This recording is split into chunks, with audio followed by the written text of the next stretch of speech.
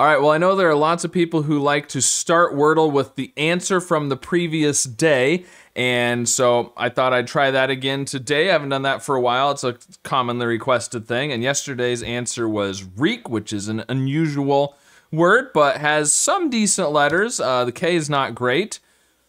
Okay, we didn't get too much from that, but that's all right. Let's do stain, seems like a good follow-up. Okay.